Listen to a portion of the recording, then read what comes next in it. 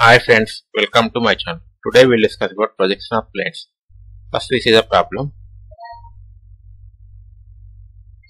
A regular pentagon of 25 sides has one side on the ground. Its plane is inclined at 45 degrees to the horizontal plane and perpendicular to VP. Draw its projection. The given pentagon of 25 mm. One side on the ground. Ground means horizontal plane. Its plane is inclined at 45 degrees to horizontal plane. For this we have draw the front view and top view.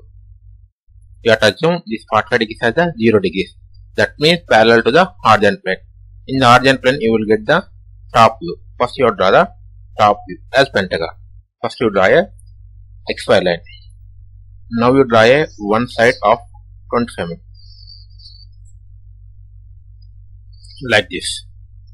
Now draw this side as vertical because one side on the ground, that means one side on the horizontal plane, that's why you draw a vertical line.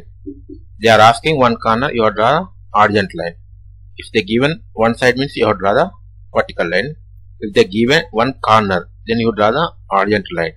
Now you draw a one more side at an angle of 108 degrees, 108 degrees.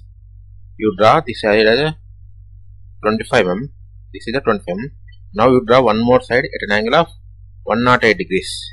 Of this length 25 mm. Similarly you draw a one more side like this. The angle is 108 degrees. 108 degrees. Of this length is the 25.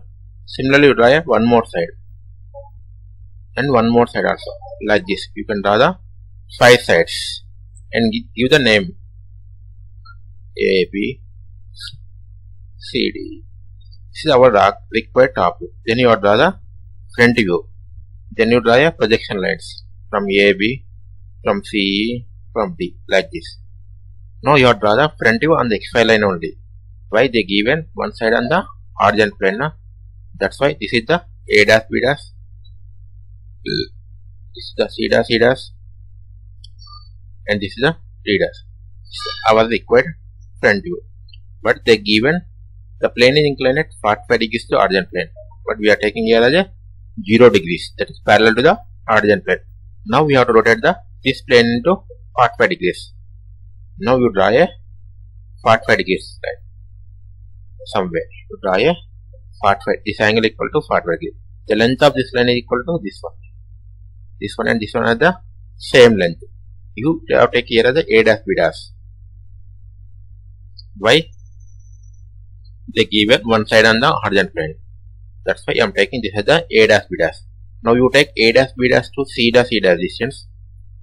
Look at the one point here, like this, and D dash also. The length of these two front views are equal, and B2C and B2C, B2D and B2D. Now you draw the top view here. Draw the projection lines from front view like this. From this you draw the horizontal lines from A, from D, from B, from C.